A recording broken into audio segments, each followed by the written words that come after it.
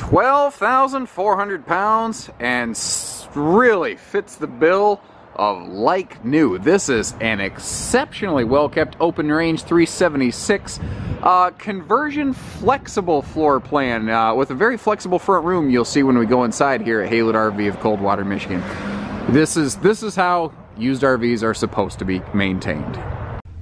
Now, for no reason in particular, I usually start by facing the rear of the RV and then swinging around and ending in the front. But it's the front end of this RV that really sets it off. So here's a quick look at the living area. But I wanted to make sure we hit the business end of this thing first, because I think one of the silliest things on this floor plan is actually the model number. People see FBH and they think bunkhouse. Does this look like a bunkhouse? Or does it look like a front living room? And that's what I think this floor plan is great. They should just call this the 376X. And we're an open range dealer. I mean, we have this floor plan brand new most of the time on hand. By calling it an FBH, I think it sells us one short. Could you use it as a bunkhouse? Yeah, you absolutely could.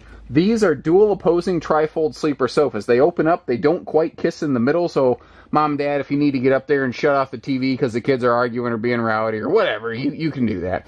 But you could also use this as a second bedroom, as a guest room, as a game day man cave, lady cave. You could use it as a craft room, an office. You've got your own refrigerator. You've got your own TV. We already talked about sofas. You got your own half bath up here even. You've got a half bath upstairs in this thing, so the kids don't have to go up and down stairs at night and disrupt anything. It's cool. I mean, this is a unicorn of a floor plan. There's nothing else exactly like this out there. There's a lot of similar stuff in the industry in general, but this is one of those very rare unicorns. Now, start looking at the storage up here. You've got dual, huge floor-to-ceiling front closets. And these are deep. These are deep, deep, deep. Unlike a lot of fifth wheels, your front nose area, this is not used for washer-dryer prep. It's just used for big-time floor-to-ceiling hanging storage with shelves. And something Open Range has done for a long, long time is what my grandfather called the Baptist medicine cabinet, where he would keep the extra drinks and whatnot. You know, the stuff that, I mean, Grandma knew they were there. But it was just kind of one of those things that they did. It was that dance that a married couple'd have, where it'd make him feel like he was getting away with something, even though he knew that she knew, and she knew that he knew, and all this kind of stuff. Just the funny things that you see in life. You know, I think that's a great example of marriage right there. But again, the bigger refrigerator, you've got dedicated dresser drawers. You can see the original manuals and package and everything that we give our clients here at Haylett RV.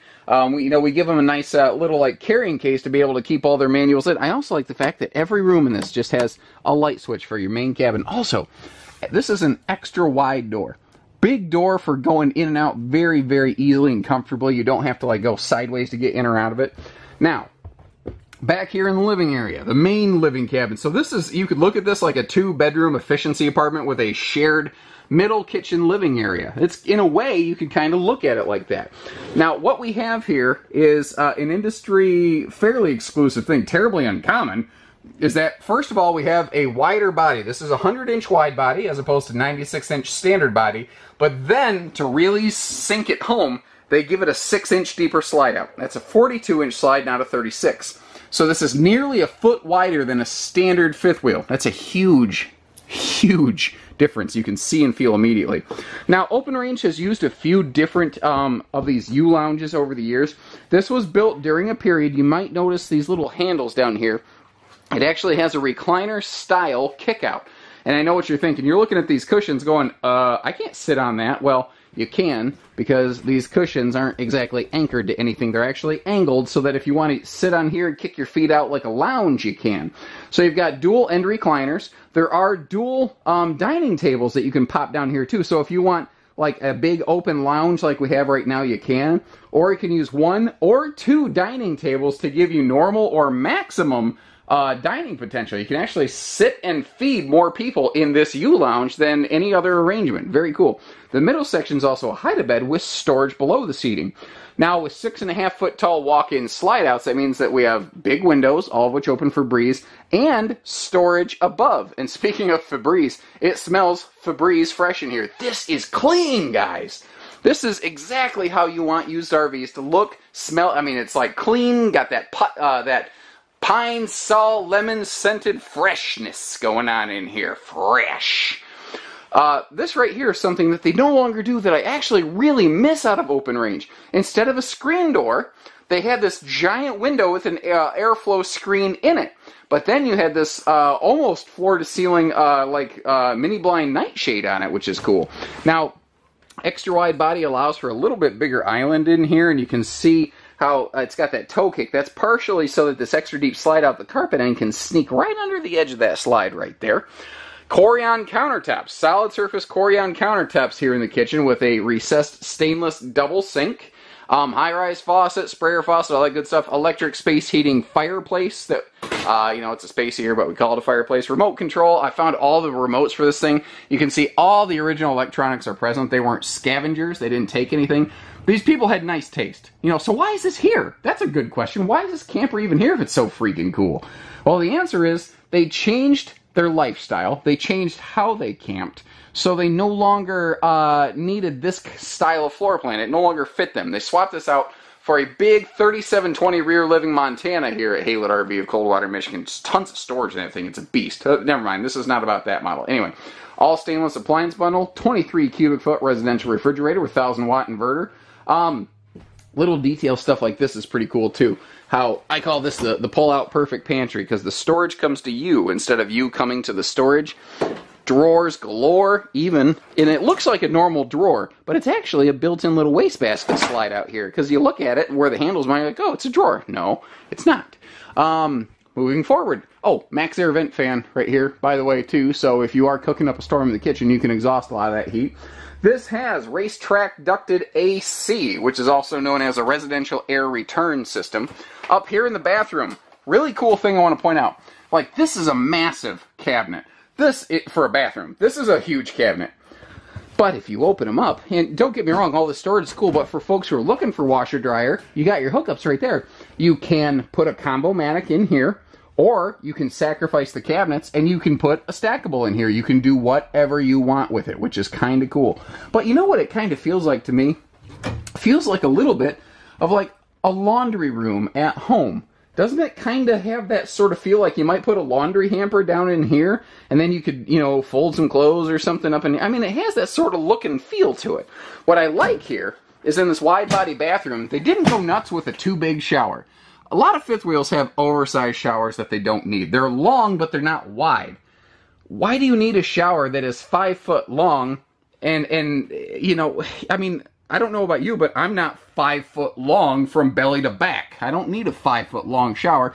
I need a shower I can stand in. I can put my elbows up to my head. Well, I can put my hands on my head, which makes my elbows stick out and not hit anything. That's what this radius shower does.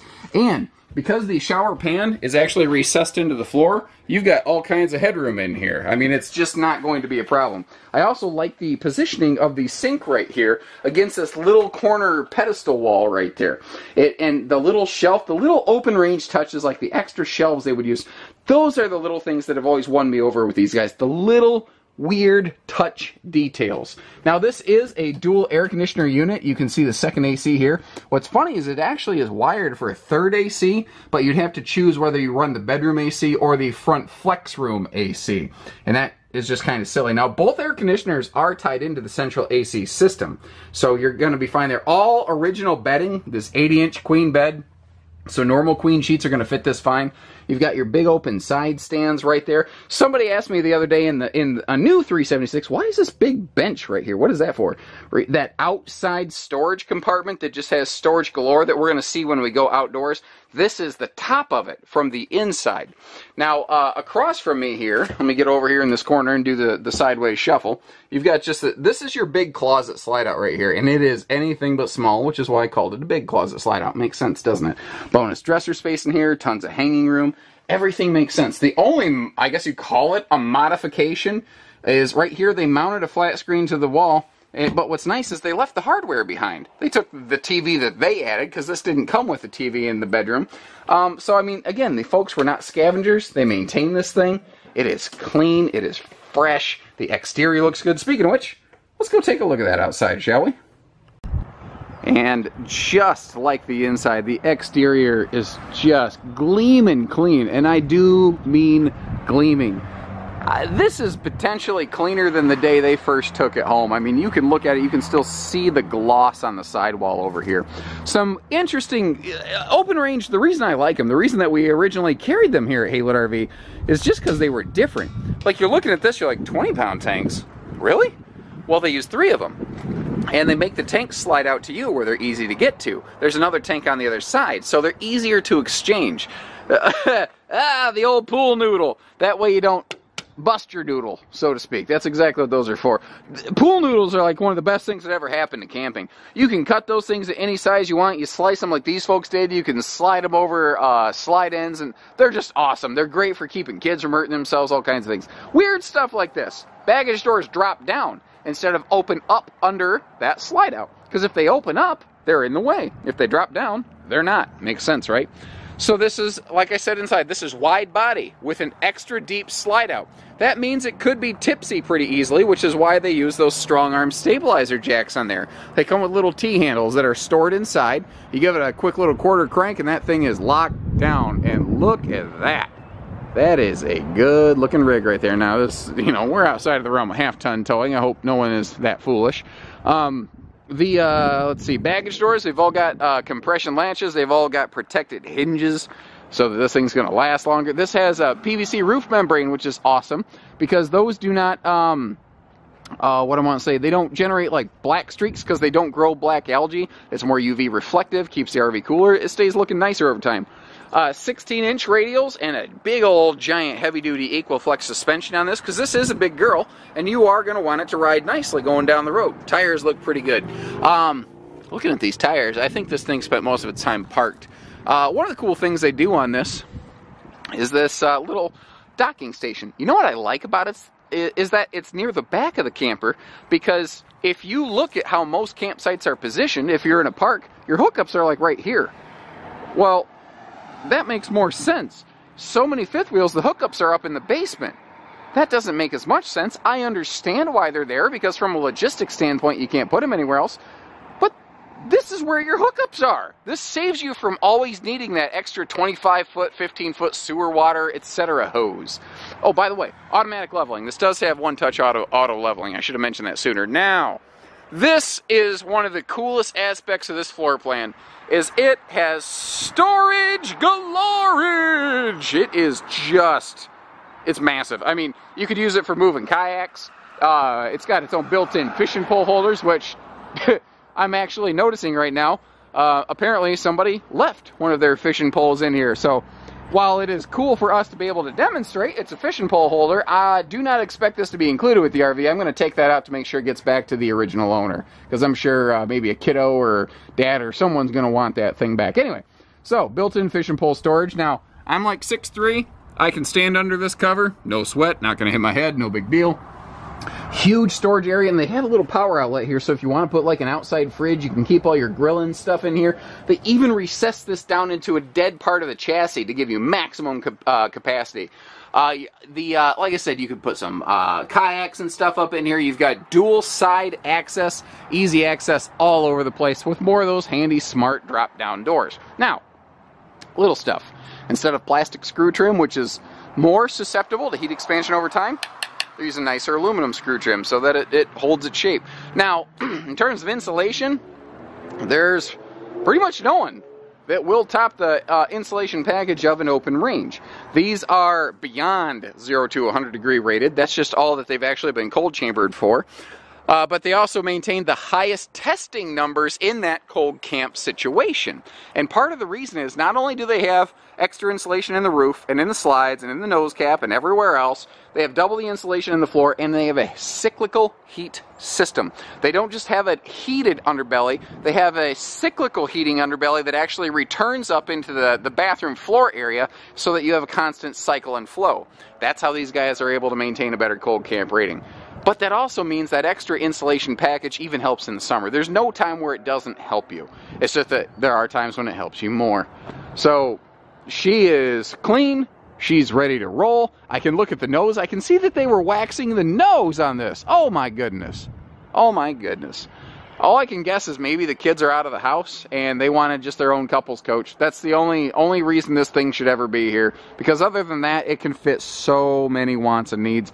Now, it's super late model. So it can still qualify for same as new financing, pending finance, obviously. There's a million factors involved in financing. Always keep that in mind. But what's great about this is it's new enough that it still pretty much has all the exact same equipment as a brand new open range.